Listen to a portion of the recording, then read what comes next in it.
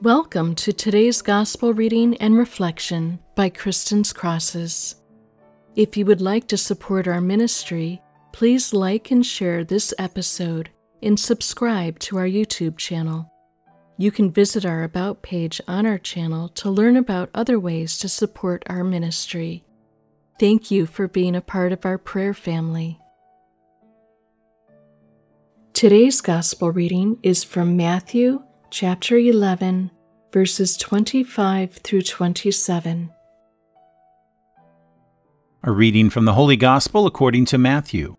At that time, Jesus exclaimed, "I give praise to you, Father, Lord of heaven and earth, for although you have hidden these things from the wise and the learned, you have revealed them to the childlike.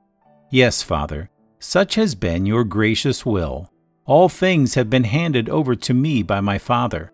No one knows the Son except the Father, and no one knows the Father except the Son, and anyone to whom the Son wishes to reveal him." The Gospel of the Lord. Today's Gospel Reflection.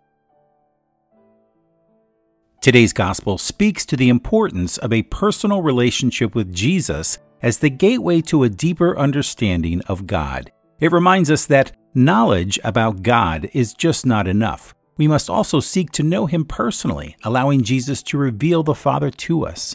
It is through this relationship, this revelation, that we can begin to grasp the depths of God's love, mercy, and wisdom.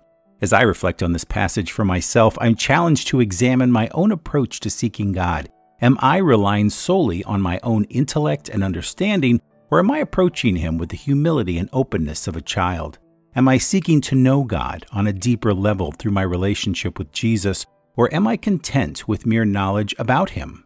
Christ calls us to reorient our priorities and place an emphasis on cultivating an intimate relationship with God. He invites us to approach Him with a childlike heart, eager to receive His wisdom and truth. He encourages us to seek Jesus as the revealer of the Father, acknowledging that only through Him can we truly know and understand the depths of God's character.